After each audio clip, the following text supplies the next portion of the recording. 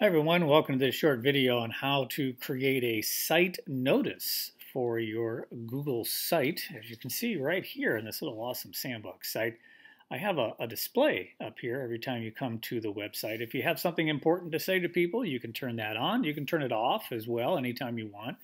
And you can even add more details, which is a web link that will go to another website.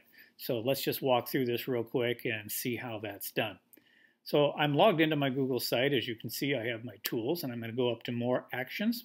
I'm going to select Manage Site and get to the settings behind the scenes of this Google site. And under the General category, we see Site Notice, and you can see here's the text that I displayed in my site notice here, just a little feature.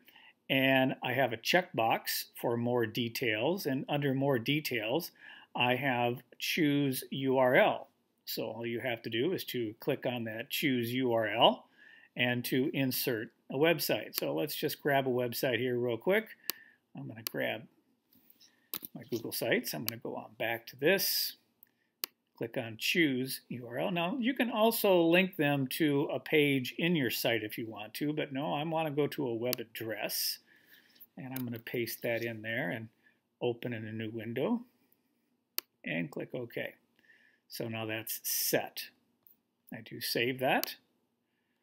And once I've saved it, I should be able to go back to my Google site and see now that that display is turned on. Turn it off is really just the opposite. Let's go to Manage Site. We're in Recent already. I'm just going to eliminate that text. Uncheck that box, save, and let's go on back to my website. It's gone. It won't pop up. So if you have something important to say to folks, you can have this little pop-up known as a site notice on your Google site. Well, hope this has been helpful for you. Have a good day.